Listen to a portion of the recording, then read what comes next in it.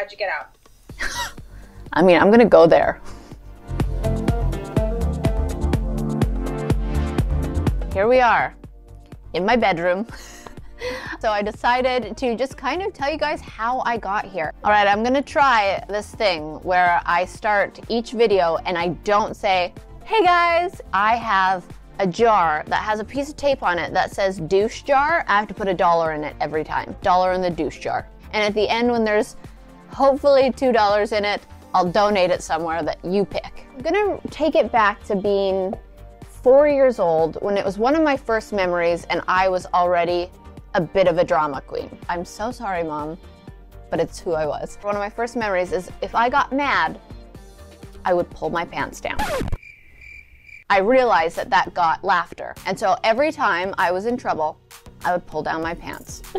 Now you can imagine this would be a problem at the grocery store. I think from a young age, I loved the idea of entertaining, making people laugh. It's genuine, it's real. I genuinely love making people laugh. Before dinner, I would want to sing grace while we all prayed as a family before we ate our meal. We're not even that religious, I just think I wanted to sing. I was in Bye Bye Birdie, I was in West Side Story, I was the fiddler on the roof. I knew that this girl who was in Leduc, Alberta, I wanted to go and do big things, and I knew that I couldn't do it in Leduc. Nothing against Leduc.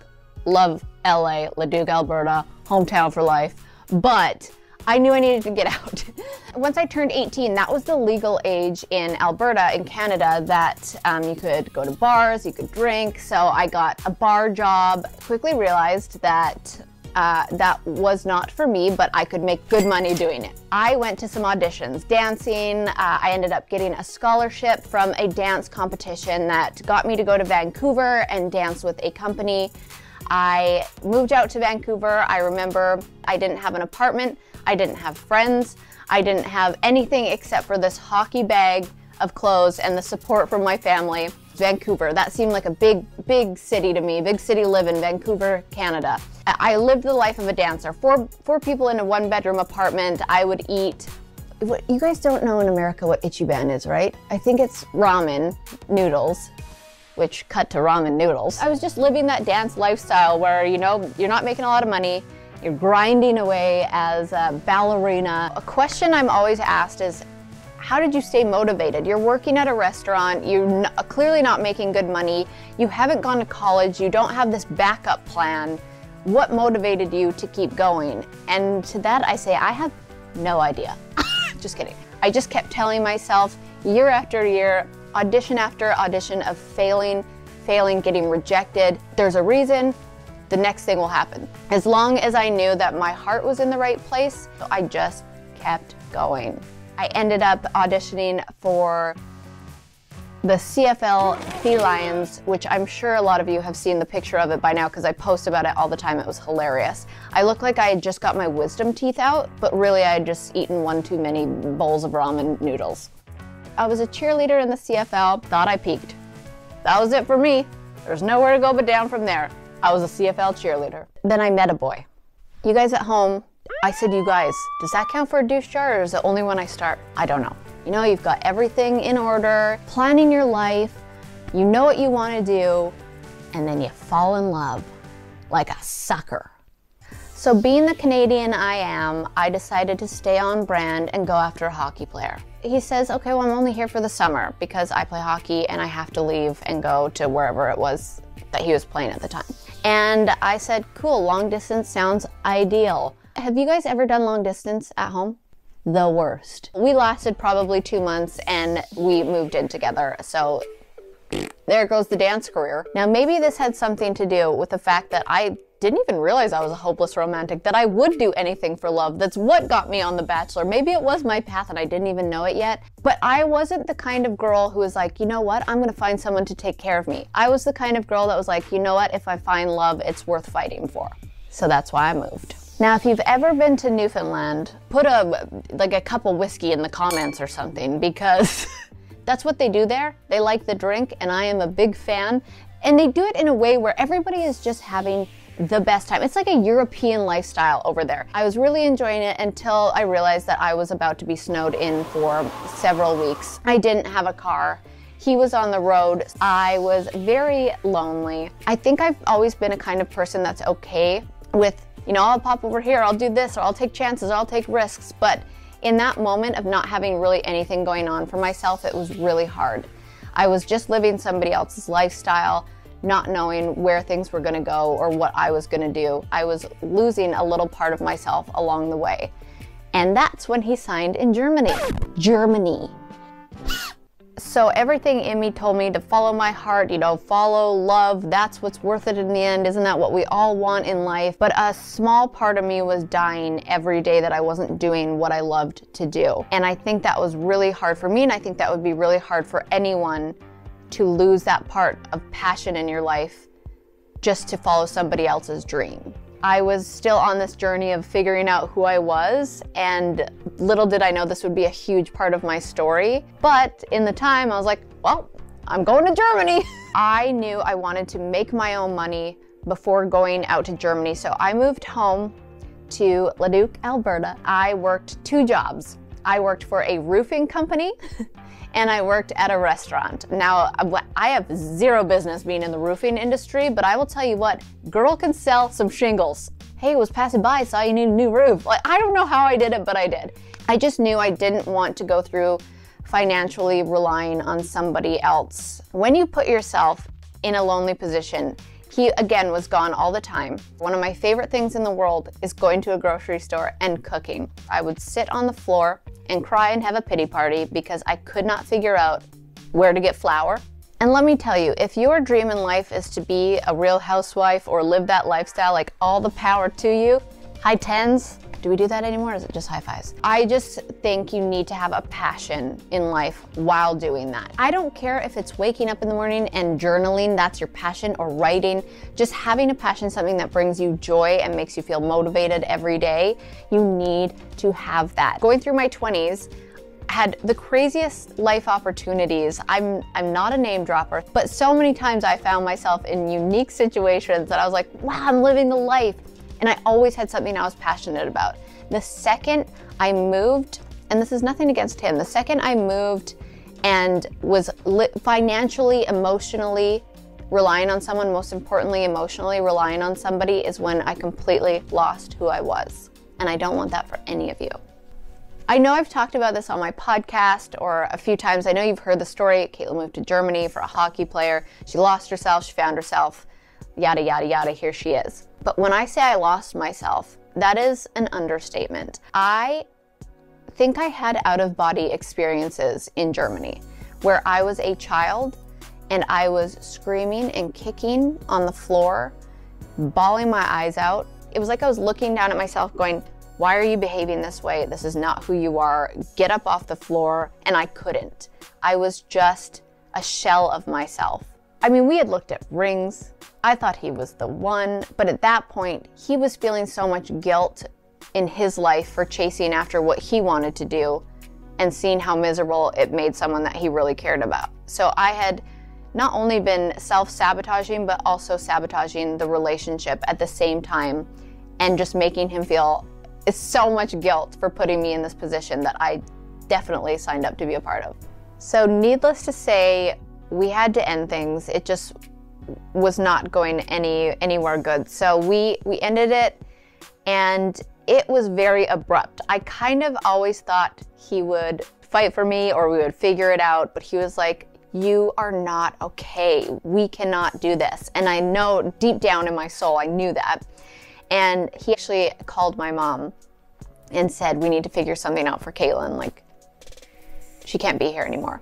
I had to move in with my mom and my stepdad at the age of 27, which at that time, like now I'm like, 27 is so young, you have your whole life ahead of you. But when you're 27, you're like, I'm really moving back in with my parents, and the love of my life just broke my heart, and I'm starting from scratch. I have zero job, zero momentum, zero motivation. I am in a really rough place, and anyone that has felt severe heartbreak knows that you're also going through a grieving process of losing somebody, and it is heavy, dark times. So I went to the doctor, and I'll never forget filling out paperwork on how depressed I was. I remember on a scale of 1 to 10 being suicidal. I remember filling everything out and just feeling like I had nothing and that life was over for me, that I'd given up all of my hopes and dreams, and that the love of my life was now gone. I don't know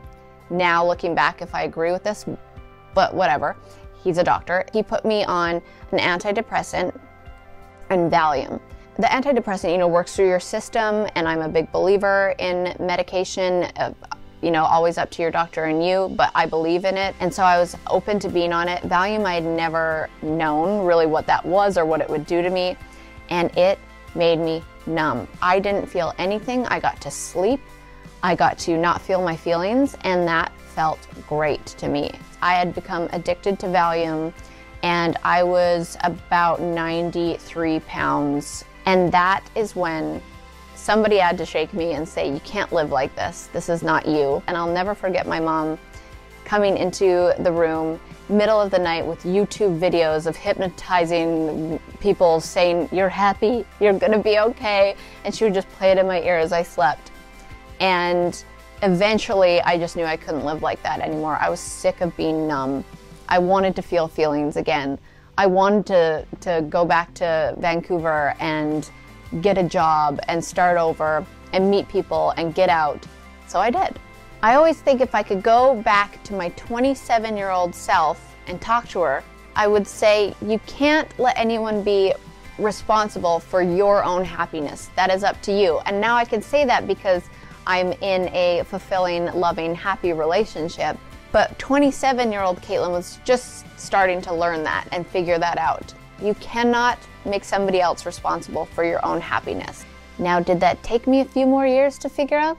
Yes, because there's more to the story. So it felt like a little bit of deja vu, because there I was moving back with a hockey bag back to Vancouver to live in a 1-bedroom apartment with other people on a couch. I had to apply at a restaurant. A restaurant to me was just short term to get to where I needed with dancing and performing and the career path that I was on.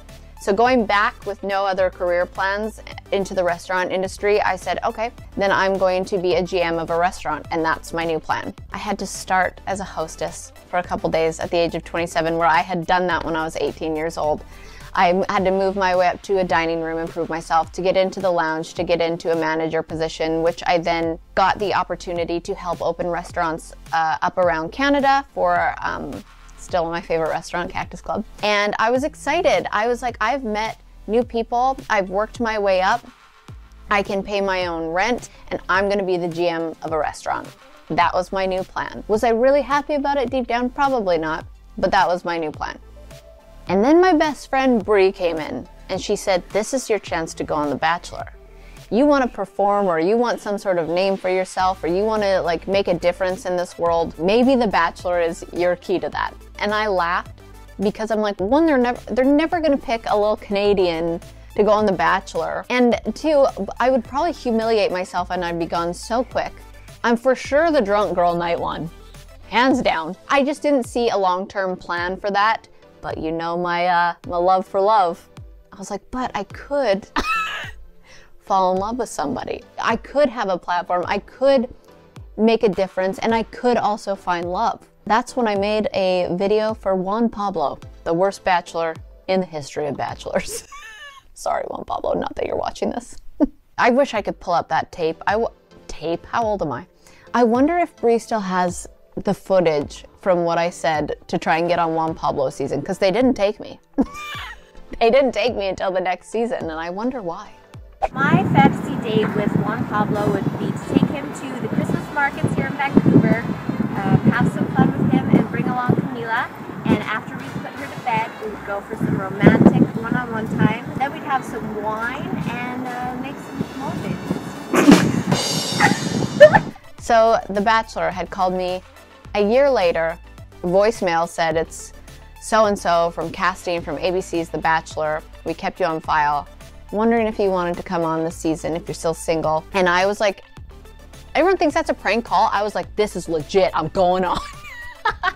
Here we go. Okay, so I said, I'll swing by the old Bachelor office. And now if you swing by that Bachelor office, there's a really big photo of me on the wall which is just crazy to think about. Before you knew it, I was in a sequins dress at 8:15 in the morning, drinking a mimosa, doing my on-camera interview, and nailed it. And there I went onto Farmer Chris Soule's season of The Bachelor. I quickly said goodbye to being the GM of a restaurant. Here goes Kaitlyn again, giving up her drive for love.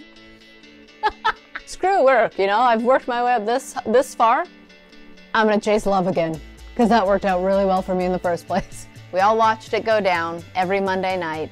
Kaitlyn dropped an F-bomb out of the limo. I was this crazy Canadian that somehow made it to top 3, who he probably realized that I was never gonna make it on a farm in Iowa, even though I think I believed I could. Fast forward to me being the Bachelorette, chasing love again, finding it, and moving across the country to Nashville for someone I love. But this time with a purpose and a passion and a drive that I was going to be in love, but I was also going to be Kaitlyn Bristowe. You gotta have a sense of humor about things you go through in life, because clearly there is a pattern here. But it's worked out in my favor in my 30s. So the format of the show is to get engaged at the end, and I did. And I moved to Nashville and found myself a great home, a great group of friends, and had so many great opportunities in Nashville. Obviously, things did not work out. We all know that. I don't need to get into it, although I'd love to. But I decided to stay in Nashville because I fell in love with this city and the people, and there's so many creative minds here, and songwriters and entertainers, and I just found myself loving life in Nashville. I felt pretty established in who I was career-wise and as a human being. I had learned so much about myself along the way that, as crushing as that breakup was, the bounce back was easier for me because of how driven and self-aware and how much work I had put into myself through therapy, through life experiences, through finding my way after a past heartbreak. I think I was just in a position to be like, I'm going to be okay just because I'm me. I think that's why I found Jason maybe quicker than most people would, you know, come out of a relationship and get back into one. But I was happy with myself. I had built things for myself. I was doing the things that I love to do. And meeting Jason was very unexpected. Something clicked in a way where I didn't even understand what it was. I just remember thinking, whoever dates that guy is so lucky. Spoiler alert, it was me. I'm lucky enough to have built this brand for myself along with a great, incredible team that's helped me along the way. Shout out to Cleo. We've really built something that people trust. That's what I've always wanted, is to build a community and to have people surrounding this empowerment of women, humor, hair accessories, drinking wine, speaking honestly through a podcast form, and now this. It's just everything that's led up to this just feels like it's been on the right path, because I think when you do things you love, that happens. I often think back, do I have any regrets? I really don't, because everything that's happened, every hard time I've gone through, every heartbreak, everything that's happened in my life, there's been a reason for it, and I've always come out on the other side stronger and healthier and happier. Somebody on my podcast told me to fall in love with the part of yourself that wants to know why, because you care about yourself, and that's a beautiful thing. I know we're all at home right now. Some of us are feeling extreme loneliness, and it is an awful feeling, but I'm just here to tell you it's temporary. You'll get through it. This is why I wanted to do these videos. This is why I love building a community and having platforms, is to be here for you, to be a sense of relief and laughter, and just be able to brighten your day in any way I can, especially when you can relate to me and know that it just didn't fall into my lap. So I want to know how you're feeling.